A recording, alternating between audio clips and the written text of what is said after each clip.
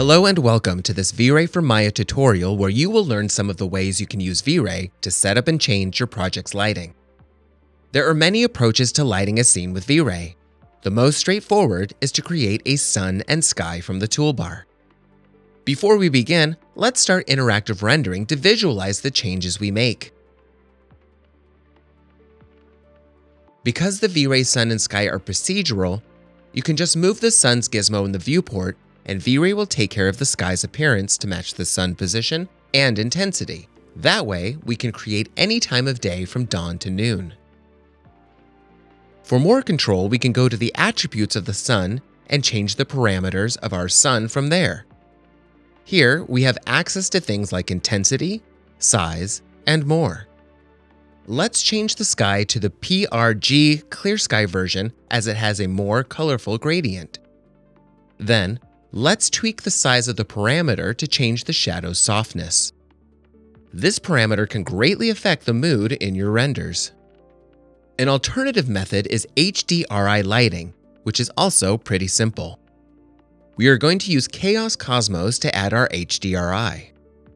We can import it by just clicking on this button, and V-Ray will automatically create a dome light with the HDRI texture applied.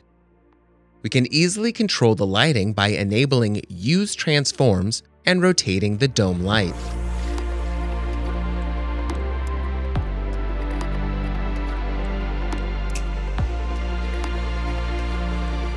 Now, let's add an evening dome to create a night version of the scene.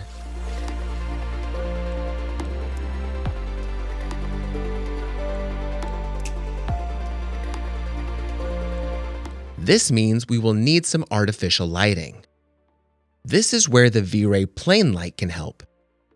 Again, select it from the toolbar and V-Ray will place it in the middle of our scene.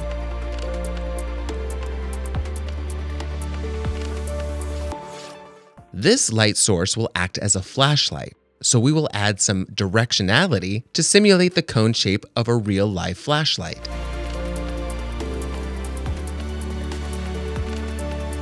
Next, let's create a sphere light.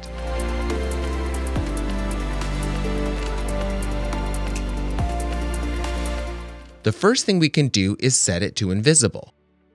This way, we will no longer see it in our scene, but it will cast its area of light.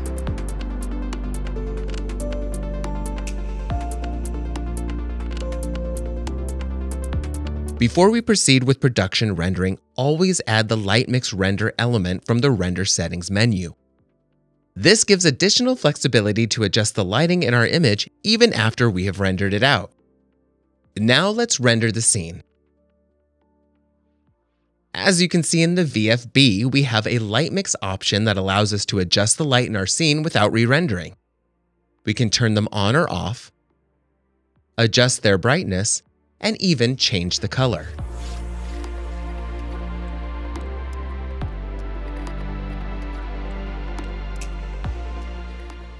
As you can see, V-Ray for Maya makes lighting easy. Our other videos cover materials and an introduction to the basics of V-Ray for Maya.